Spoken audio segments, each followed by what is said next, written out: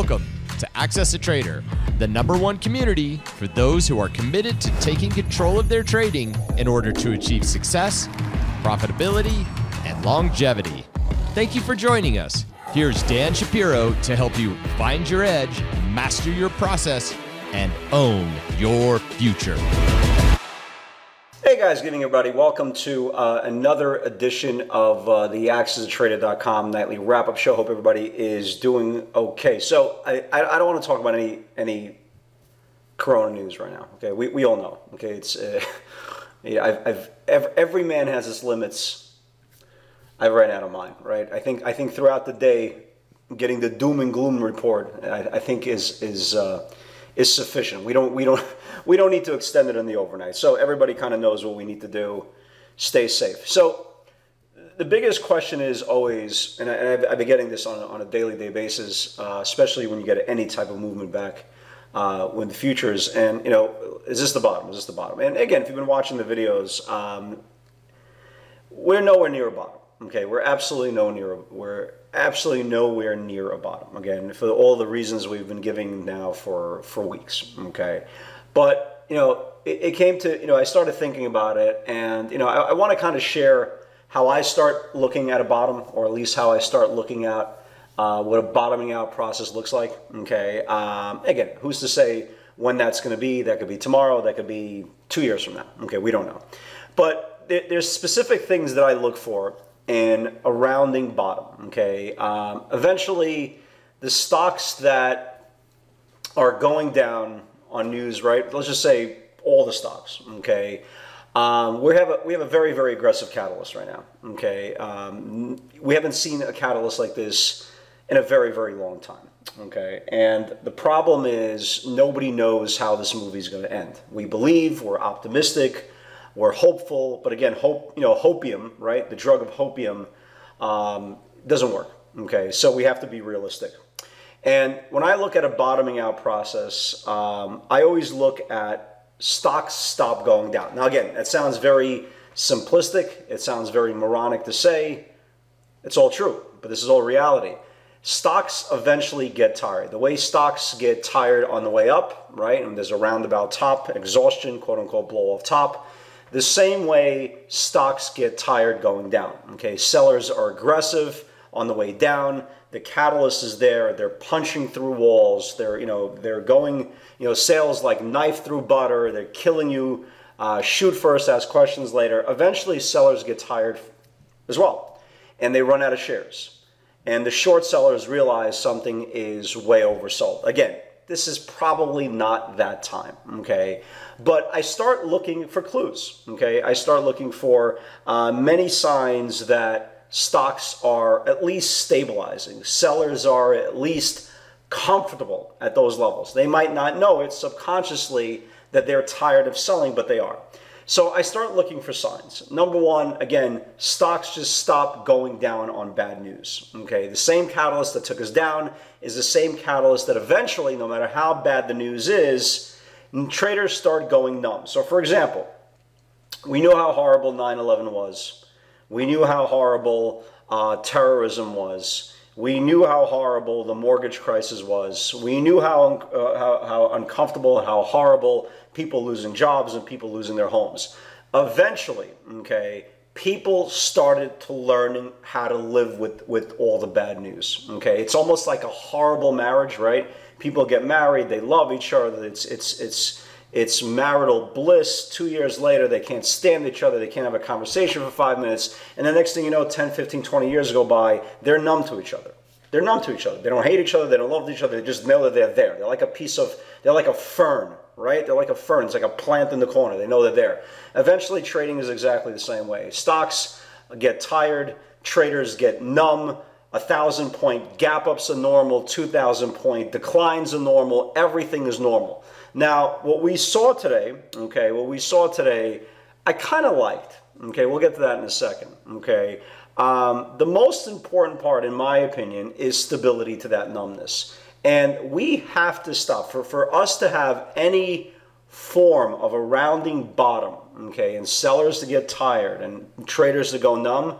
Futures have to stop expanding overnight. The cash market just has to stop. We can't have, as soon as the market closes, down 800 points. As soon as the market closes, we're down 1,200 points. The SPYs can't go down lock limit 5 minutes after the futures, after the market closes. That can't happen. The market has to contract. The futures market has to contract. We have to start going from down 1,000 to down 500 to down 200 to flat to hell, even up, right?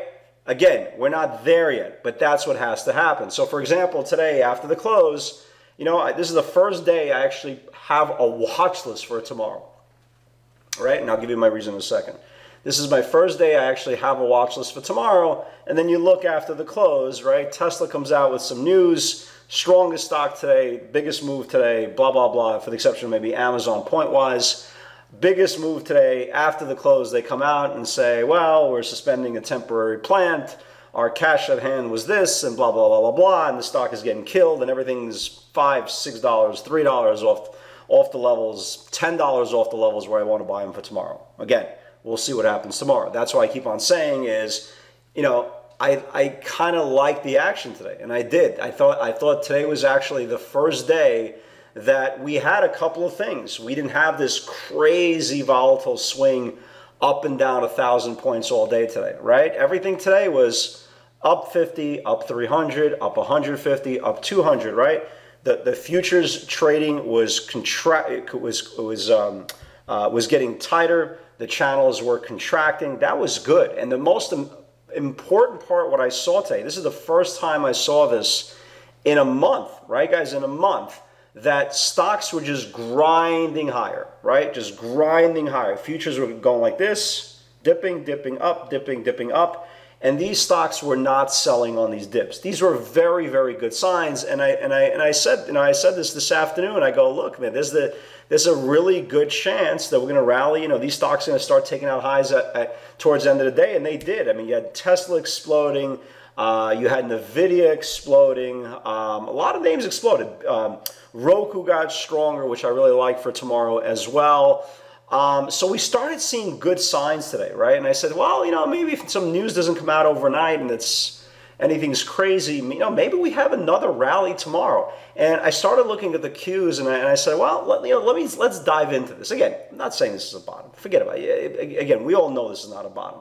But again, there's always tradable opportunities to the long side on multiple days if the market starts to stabilize and without new materialistic news. And I looked at the cues and I said, well, wait a minute. Now we have, this is a daily chart on the cues, right? Although they look terrible and they got rejected off the 5-day moving average, right? We see 5 days, again, the birth of the trade, the shortest term interval of sentiment. I did turn around and I said, well, wait a minute. If you look at the cues, and again, we have to start looking for some positives. Again, we can't go through doom and gloom on every little thing we talk about, right? So I started looking at the cues and I turned around and say, well, I just realized that, the cues have closed on green candles, right? 4 out of the last 5 days. Now, what does that mean? It means the close of the day was higher than the open, right? That's a positive. A day of contraction of the futures market, which we had today, was a positive, right?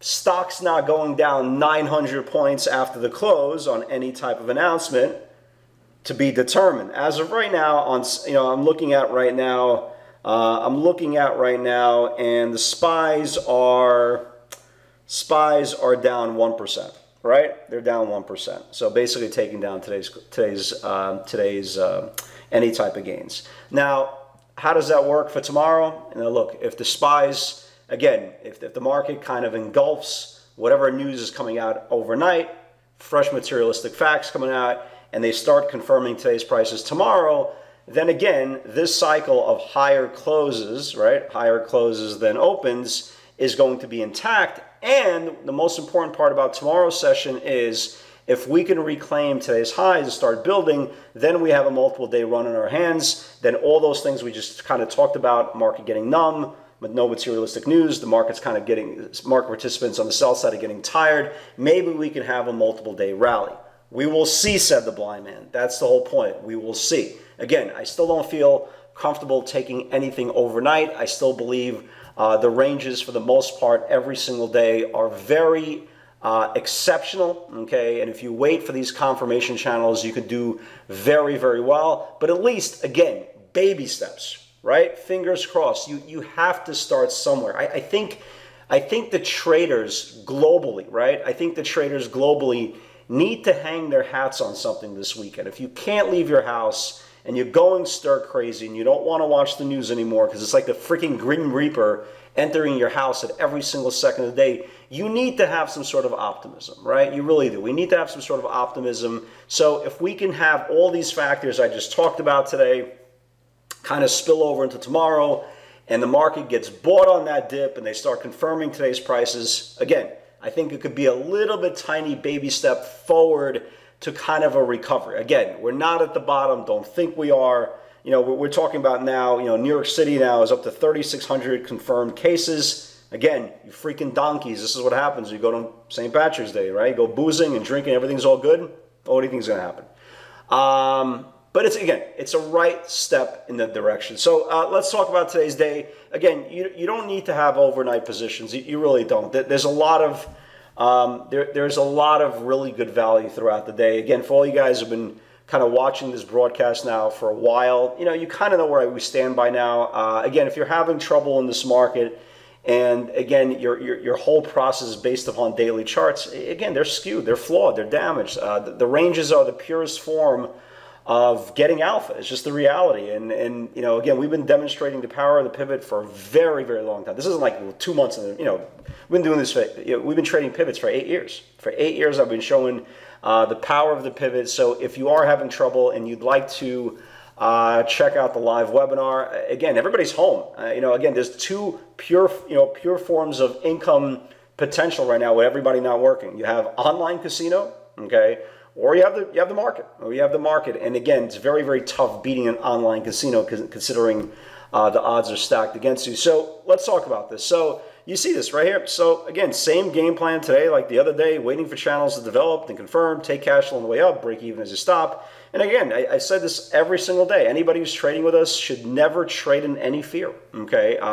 Trade with complete confidence, business as usual. And again, you can see how aggressive these pivots were.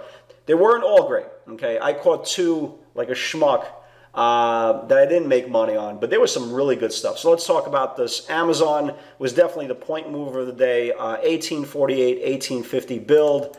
Amazon just went nuts, absolutely nuts. Here was the 1850, right? Here's the 1850. It started building, started confirming 1870, and Amazon just went nuts. Went to 1945. You just saw huge call buying, right? Huge call buying the whole day. Big move there. Netflix has just been a machine. It's just been just a monster. 320 rejection 3 times pre-market. Needs to build. Here was Netflix.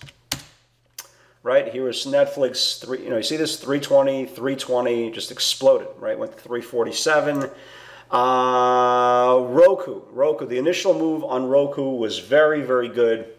The second entry, I'm a schmuck. I forgot to do a second entry. I bought it the first time around. It was one of my losing trades of the day. But anyway, the initial move was pretty big here. 69, 60, 69, 75 needs to build, and it exploded. I mean, Roku really exploded. Here's the 69 right here. Here's the whole 69, 75 area. The first move was like the 73. Big move there. BYND, if it builds below, can flush 50, 40, 50, 50. Excuse me, 50, 40, $50, whole number. If it builds below, can flush. Here was BYND, right? Here was BYND. Here was the 50, 40. 50 area went all the way down to 48 before it reversed. Here is one of my 2 losers on the day. AKAM was way too thin. Was way too thin. I bought the stock and I looked at it and I'm like, okay, buyers. Still waiting. So wound up losing 60 cents there. Again, no big deal. This was obviously the first big pivot on Tesla here. 381, 382 needs to build. Tesla just went insane. Okay, Tesla went absolutely insane. Here's the 381 right here. 381, 382. First move was to 400. Right, first move was to 400. Then there was another pivot I put into the channel. I'll show you guys in a second. It went from 427 to 451. Monster move. Tesla's the best stock out there. It really is. Best stock to trade. Chewy, 33 needs to build. You can see there's some really good value today. Chewy, 33 needs to build. Here's a 33 on Chewy. Went all the way to 35. Big move on Chewy. Zoom exploded. 124.50, 125 needs to build.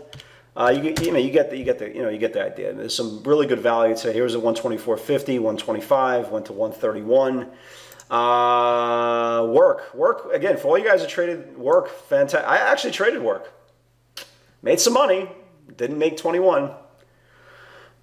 Anyway, 1880, 19 needs to build. I basically did okay with it. When I say okay, literally okay. And as soon as I sold it, it went actually down $1. I was like, wow, good sale. And then I turned around, the stock went to 21. Okay. So Roku had a big initial move. Tesla had a monster move. Chewy had a monster move. Amazon had a monster move. Work, new highs, and then it really went new highs. ZM, new highs. Again, good. 1871, nice trade. Yeah, it was good. So here's where I screwed up, right? Here's where I screwed up here. I set everything second entry, and like a schmuck, I didn't wait for the second entry. It cost me $1 on the trade. Schmuck. Again, guys, always remember, there's nothing the market can do to us that we can't do to ourselves. I would have had a really, really big day if it wasn't for my Roku kind of stupidity. But again, it is what it is. It is what it is. NVIDIA I caught twice. Did I even put the NVIDIA trade in here? I don't even think I put this in here for some reason. We traded NVIDIA twice. I caught NVIDIA twice for like three and change. I think I might have by accident put it on Twitter. I think I did. I think by accident I put it on Twitter on my regular account. I apologize, guys. But we traded NVIDIA twice. I caught it for like 3 and change. And here was the second. Pivot on Tesla. 427 sneaky area needs to build. And here's Tesla, just absolutely exploded. Here's the 27 right here. Here's the 27 right here, and it went all the way up to 452. Huge move there as well. Tesla new highs on deck. Huge, right? Huge. And again, because of the Corona scare, my man Jean-Francois, in another world, obviously we're all isolated. I will take the chance and kiss you on your mouth. Mwah! Right? Amazing day, absolutely. Some really good value today. Really, really good day. Again, that's the name of the game. Tomorrow, again, it's a new day. Okay, new day. Again, same game plan. If we gap down, the value will be to the upside. Obviously, if we gap up, you know what? Before we gap up, I know I'd like to say the value is going to be to the downside, but I want to give, I'm only going to give them a little bit of time, but I want to give, if we do gap up tomorrow, I want to give the bulls a little bit of time to kind of wash away some late shorts, right, or early shorts, and maybe start confirming today's prices, and maybe the Qs can have a higher close 4 out of 5 days. So guys, have a great night, everybody. God bless. Stay safe. I love you all, and I'll see you all tomorrow on the webinar. Bye-bye. Congratulations for putting in the time to take control of your trading. You're one step closer to owning your future and achieving the success you desire. Want daily trade ideas directly from Dan, straight off his personal watch list? Unlock our free PS60 Vault, where you'll get nightly updates on pivot opportunities we're watching for the next day's session. Click the link in the description to get started today.